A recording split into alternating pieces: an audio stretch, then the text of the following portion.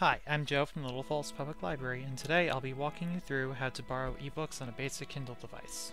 This tutorial is meant to assist those with older Kindle devices, such as the paperwhite. You may not be able to access the latest apps on these devices as you would a Kindle Fire, but you could still experience a lot of what Overdrive has to offer.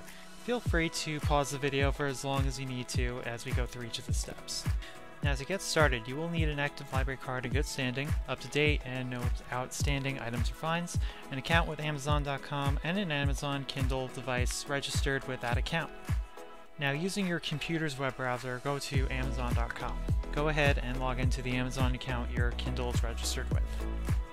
Now, click on the Accounts and Lists drop-down menu and select your content and devices about halfway down. From here, go to the Devices tab at the top of the page. Click on the Amazon Devices tab and you should see all of the Amazon devices registered with your account. At this point, it will be important to make sure your account is registered with the Kindle device you would like to use. Alright, see your Kindle? Great! You're now ready to jump onto Overdrive. To get onto Overdrive, simply type in palsplus.overdrive.com at the top of your web browser. You can find this link on our website as well. Once you're at the Pals Plus Overdrive homepage, go ahead and click on the Sign In button to get started. At the next screen, when prompted, type your library card number in and click on Sign In. Make sure to include all the numbers and leave no spaces. If you're having trouble logging in, please contact the library at 973-256-2784 and we will try to help you out.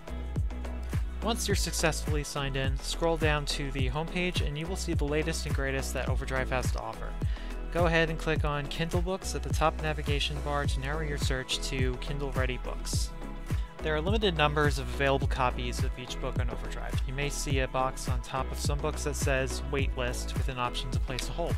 Books that are immediately available for borrowing, however, will say Available with an option to borrow. Clicking on any title will bring you to another page with more information about the book and a sample you can read before checking out. When you're ready to check out, go ahead and click the Borrow button. Ebooks from Overdrive may be borrowed for up to 14 days at a time. Here you can confirm the length of your loan before you commit to borrowing the title. If everything looks okay, you can go ahead and click Borrow. When you successfully borrow a title, a dialog box will pop up giving you the option to start reading on your Kindle immediately. Go ahead and click this button and you'll be redirected to Amazon.com's sign-in page. You also have the option to return any borrowed titles earlier than the due date by going into your account and viewing your loans. Once you're signed in, you'll see a store page for the Kindle book that looks a little different.